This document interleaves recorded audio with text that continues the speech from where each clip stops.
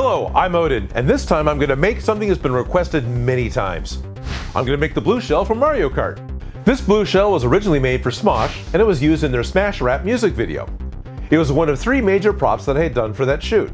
The other was the Zero Suit Samus gun, which I'll cover in another video, and Mario's green pipe, which was made from the cardboard tubes used to form concrete columns and some plywood. After measuring my original prop to remind myself of the size, I took a new piece of 3-inch foam from Home Depot and drew ovals onto it by placing dots at the extremes and then filling in the rest of the oval by hand. Then I cut it out using an electric carving knife that I got at the Goodwill. Now, I've never made myself a hot wire to cut foam with. That's something to do for a future project. I then drew 2 more ovals about 3 inches smaller and cut them out. 2 of them will be used for the blue top of the shell, and 1 will be used for the underbelly. To start the blue shell top, I used spray adhesive to glue the 2 ovals together. Then I started to carve the foam down with the carving knife, trying to make it as domed as I could. I knew I can't get a perfect curve with a straight knife, so I just did my best. Oh, and there's another thing you can't do. You can't sand this kind of foam, but you can carefully shave off a little more with a razor knife. Now I get to try and make heads or tails of this and figure out where I'm going to cut the hole for the head and where I'm going to cut the hole for the tail. To make it into a blue shell, I'm going to use blue craft foam. I start by cutting out a rough hexagon about 3.5 inches to each side. Since this one will be on the top, I use a heat gun to curl the blue foam a little for a slightly better fit. Then I made a paper pattern and I cut out 6 more hexagons. I spray everything with adhesive and place the top on first, lining up a flat side with the head and the tail. Starting with the head, I place the other 6 hexagons onto the body, leaving a little space between them and trimming off anything that overlaps. To finish the blue scales, I add scraps to fit around the edge. I thought it was interesting that a 90-degree angle was a perfect fit for each of them. Then I trimmed off the extra blue foam. Now to make the black lines on the shell. The first time, I used liquid Plastidip and painted it into the seams. With this shell, I wanted to try something new, so I bought some black glue sticks from Amazon and covered the seams with black hot glue. To make the white trim that runs around the bottom of the shell, I used pipe insulation foam. It only comes in black, so I put something inside of it to open it up, laid it down, and painted it white with spray Plastidip. The Plastidip will remain flexible after it dries, so it won't crack or peel when I glue it on. It took several coats to become white, but I didn't use the whole can. To attach the trim, I only put contact cement on the blue shell. My plan was to use the adhesive that comes on the pipe insulation, so I started at the tail and worked my way all around the shell and trimmed the foam to fit.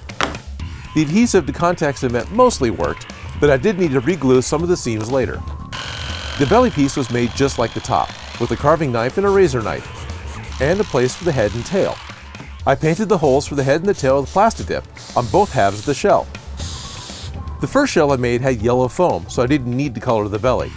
This time, Home Depot only had white foam, so I'll have to paint it. Plastidip comes in many colors if you order them. I compromised and just used spray paint. Spray paint on foam will feel crusty and stiff, but this is the bottom of the shell and it's only going to get displayed, so I didn't worry about it. For the black lines in the belly, I just drew them on like I did the first time. To attach the belly piece, more spray glue. Then glue the white trim down to meet the belly. You could stop here, because you can always make it a green shell. You could always make it a red shell. But I want to make a blue shell. I want to make the spiny blue shell. In fact, I'm going to pull some wings that I had originally made for Smosh out and glue them on and make the winged blue shell. But first, I want to make the spikes. I need 5 of them, but I'll make 6 so I can pick the best ones. After cutting the pipe insulation on an angle, I hollowed out some of the inside seams, so when I glue them together with contact cement, they'll be easier to roll up. At first, the seam isn't round, it's more like the bow of a boat. Just press it down and they'll have a better shape. Instead of painting these, I wrap them with white craft foam. Then, cut the end off to give a nice spike shape. I still need some white craft paint to hide the seams. To glue them onto the shell, just paint the end with contact cement and press it against the shell to print the right size circle of glue. I use the same technique to apply the wings.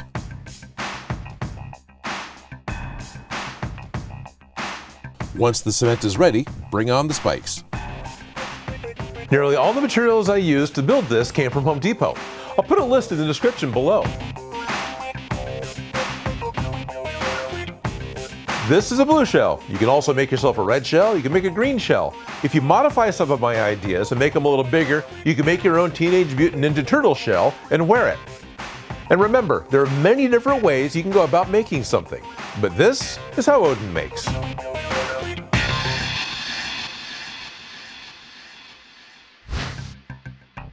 If you like the video or have ideas for something for me to make, please leave them in the comments below.